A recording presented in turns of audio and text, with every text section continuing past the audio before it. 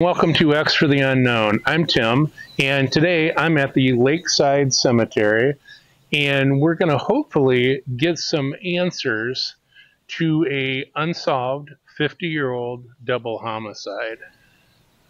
We're going to go into the history of what happened, and then right after, we'll start our investigation.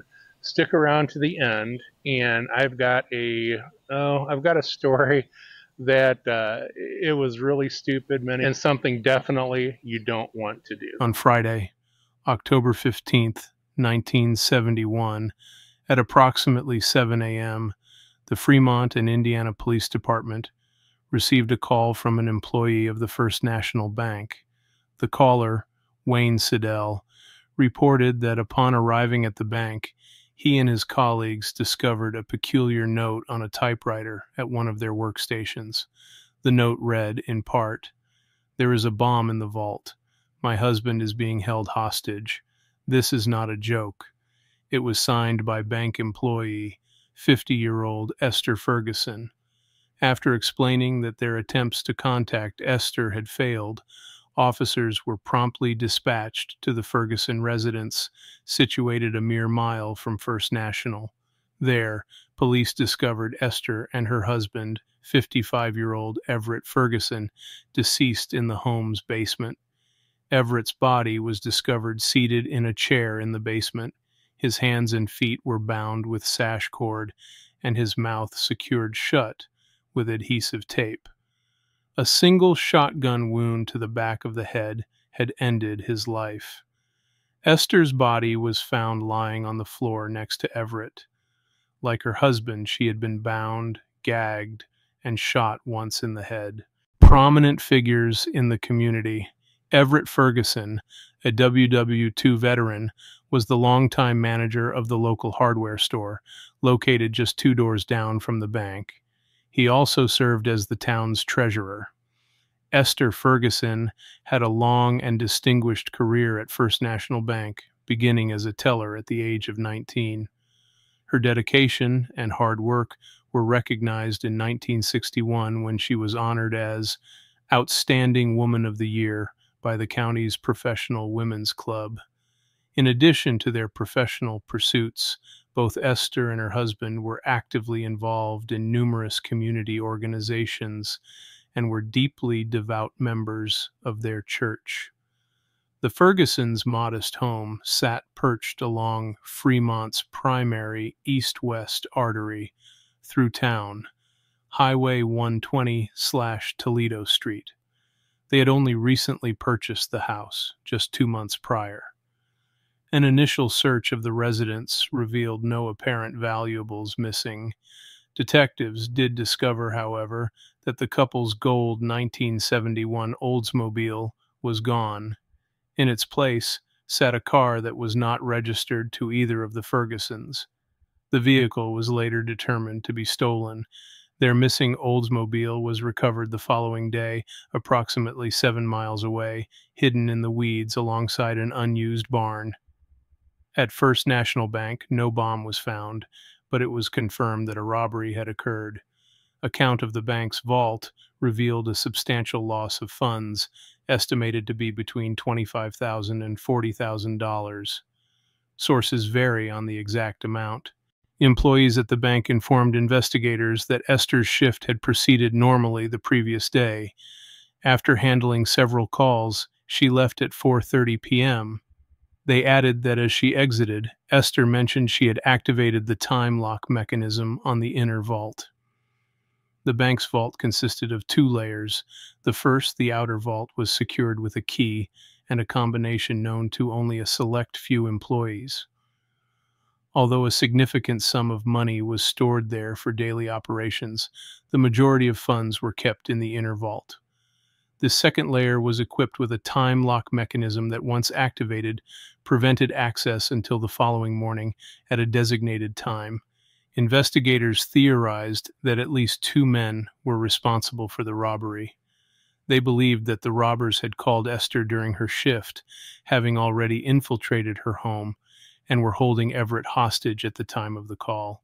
They assumed that the robbers had threatened to harm Everett if Esther did not refrain from activating the time lock on the inner vault, and she had obeyed their demands. After the bank closed, one thief returned with Esther, forcing her to open the vault and type the letter, while the other stayed with Everett. After stealing the money, they returned to the Ferguson residence. To support this theory, detectives interviewed several neighbors who provided crucial details about the timeline of events. Dennis Fulton, a 21-year-old member of the Fremont Volunteer Fire Department, told investigators he had passed by the Ferguson residence at 4 p.m. Everett, a former member of the fire department himself, always acknowledged passing firefighters with a wave from his usual spot, a blue recliner near the living room window. However, after honking the fire engine's horn, Dennis noticed that the shades were drawn and there was no sign of Everett at the window.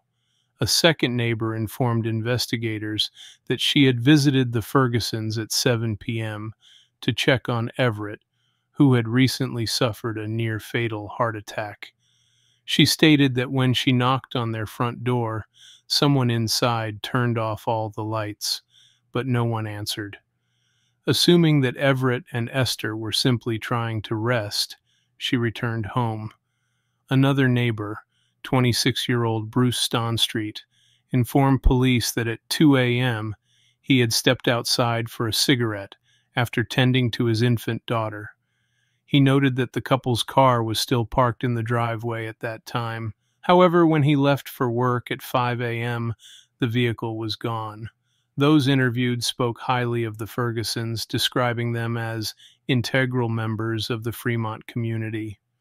No one could identify a potential suspect or motive for harming the couple aside from the obvious, to prevent identification of the robbers. Esther and Everett were laid to rest in Fremont's Lakeside Cemetery. Unfortunately, despite extensive investigations by multiple state, local, and federal agencies, including an offer of a $14,000 reward, no arrests were ever made, and the case remains unsolved. All right, we are here at the Ferguson gravesite. We're going to try some call and response to hopefully get some names. All right, we're at the Ferguson's tombstone. I have this. If you want to show yourself, you can get in front of this camera right here in my right hand, and I can see you.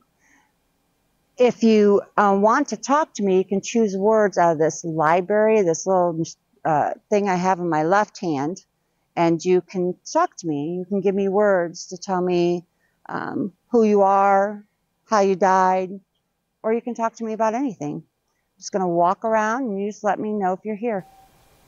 Can you, anybody here know the Fergusons? How many of you are with me tonight? Turn. Do you want me to turn? There's something behind Lisa.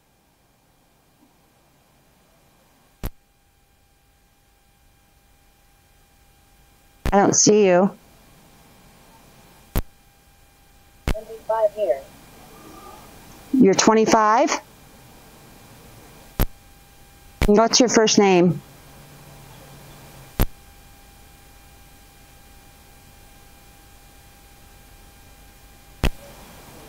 Am I close to your grave site?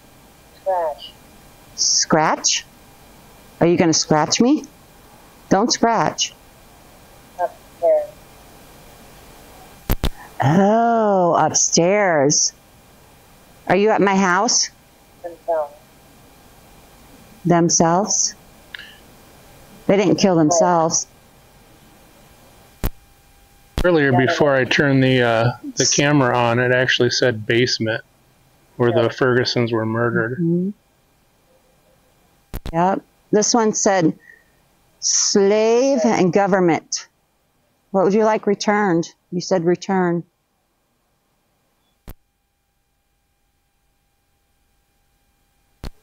Okay, if the Fergusons are here, can you show yourself to me, or you can use this EMF reader, get really close, and make it go up to yellow, orange, or red for a few seconds, and I'll know you're here.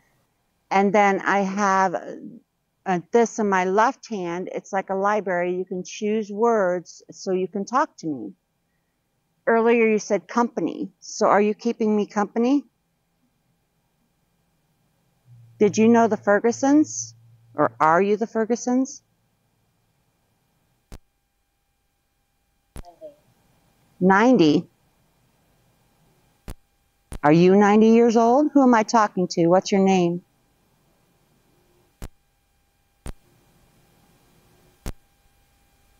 Can you give me your name? Angle? Your name's not Angle. What's your name? August. Did you die in August? Yeah. Did you know the Fergusons?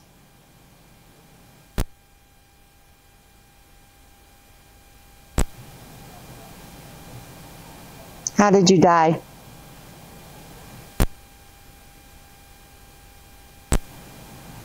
All right, we're going to try to contact Everett and Esther Ferguson using a digital tape recorder, which would be an EVP session. I'm going to ask some simple questions and hopefully we'll get some responses. Everett and Esther, we are friends.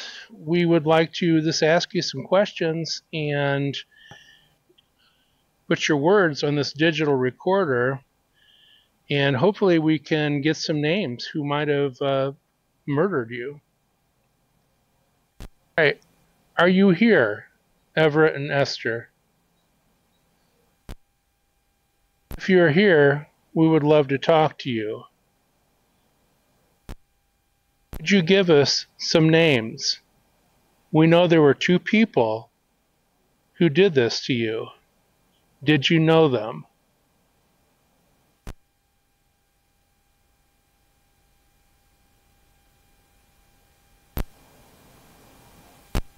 Were these two close to you? Okay, I'm going to stop right there. We'll play it back.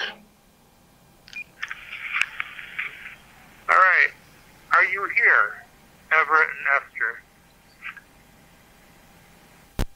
If you're here, we would love to talk to you. Could you give us some names? We know there were two people who did this to you. Did you know them?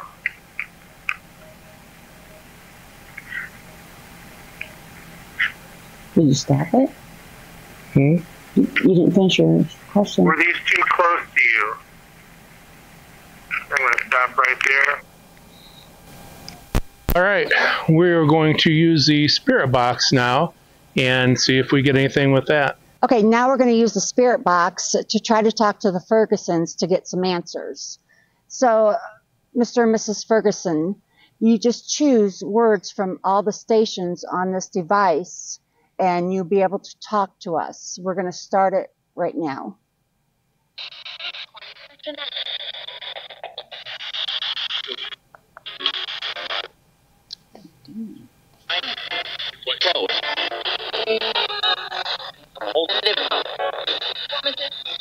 What was this? But here, what was that? Yeah.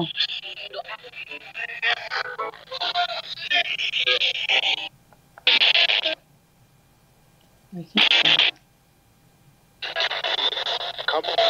Company? I heard couple. Couple?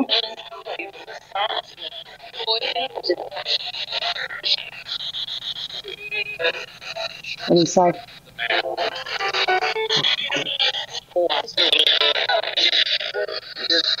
All right, company, what's this?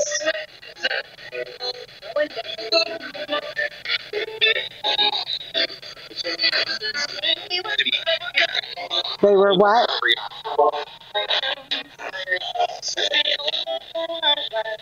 If you come up here, use the words, pick a station, use the words.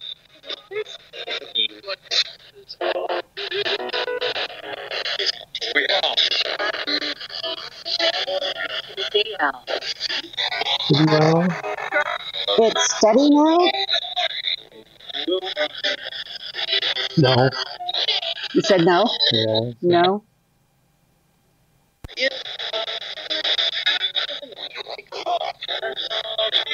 I'm not supposed to hear the radio itself, just to hear the sound. Mr. and Mrs. Ferguson, are you here? Say yes. I heard yes. I'm going to turn the antenna off. There you go. This particular model, this is the Pro, SB7 Pro. You can actually turn the antenna off, which is really nice. We asked Mr. and Mrs. Ferguson if they're here with us, and we got a yes through this device.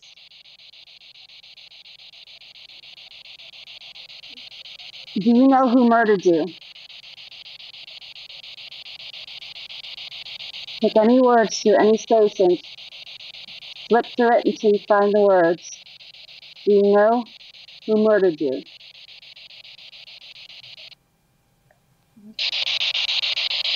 It times out. Do you know their names? Do you know who murdered you?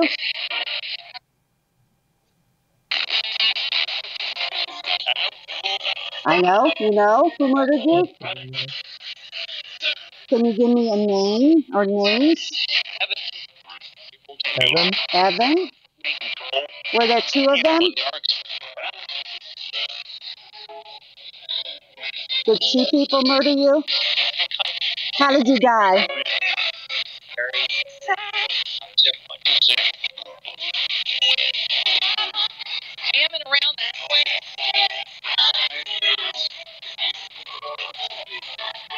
Were you shot?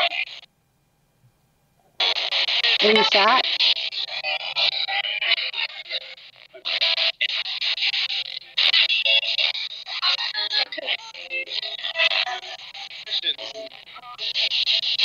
Were the people who murdered you family? Yes. Yeah, yeah. Yeah. Were they cousins? No. Were they aunts, uncles? Yes. Getting it, yeah. Mm-hmm. So was it two uncles? An uncle and a friend? Yes. Hey, We're getting some. what are their names? Can you give us the names? Terry? Terrence?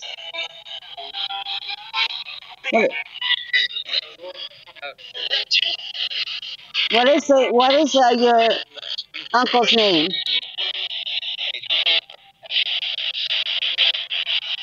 We want to help you get justice. Jen? Who's Jen? That'd be an aunt. Yeah, we don't know if there are two males. Was the person who murdered you, did he take over the bank after you were gone?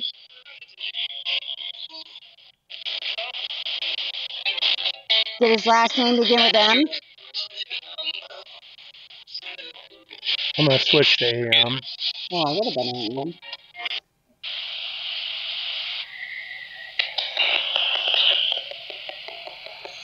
The person who murdered you, did his last name begin with an M?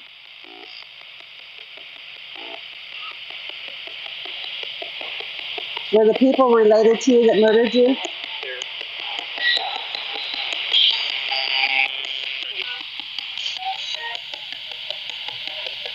Do you know who murdered you?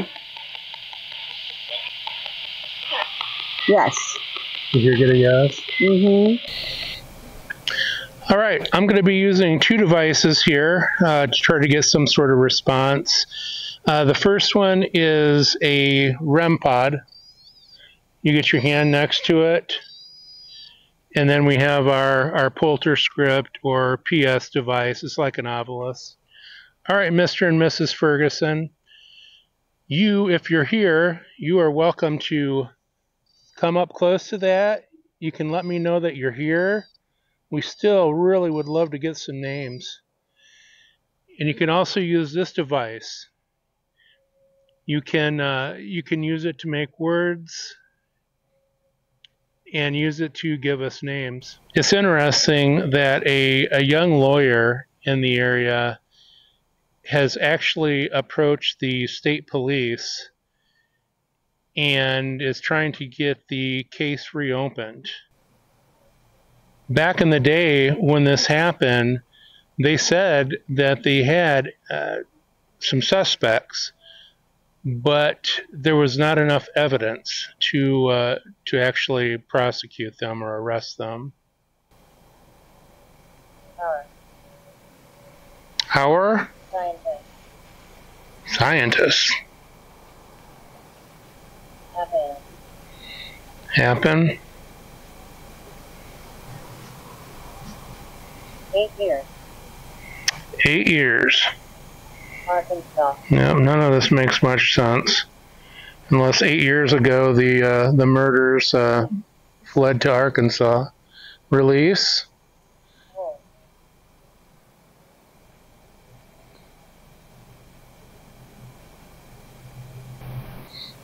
I would love some names.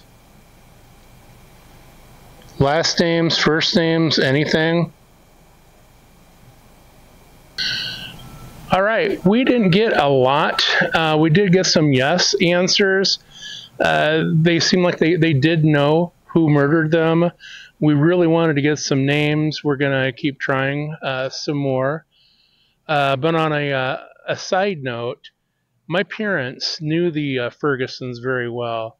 In fact, my mother was in the bank actually the day that the homicides happened, and she was waited on by Esther. Wayne Seidel, the bank manager, and his son and wife knew the Fergusons very well. In fact, they would stop up at their home. The Fergusons would leave their porch light on to let them know that it was okay just to come on in. And in a crazy turn of events, that night the porch light was off, and they just kept going. And the time that they were there was the exact same time that they were murdered. It's pretty crazy. All right. Now, the crazy story that I have is back in the mid-'80s, I was still in high school. My friend and I, we used to come out to this cemetery quite a bit. And back then, this is before I was a paranormal investigator, we were just ghost hunters. We came out in the cemetery here, ran around. We never heard anything. We were very respectful. We weren't those type of kids that would break things and ruin grave sites. But anyways, we came out here we just want to be scared. You know, we wanted to be terrified.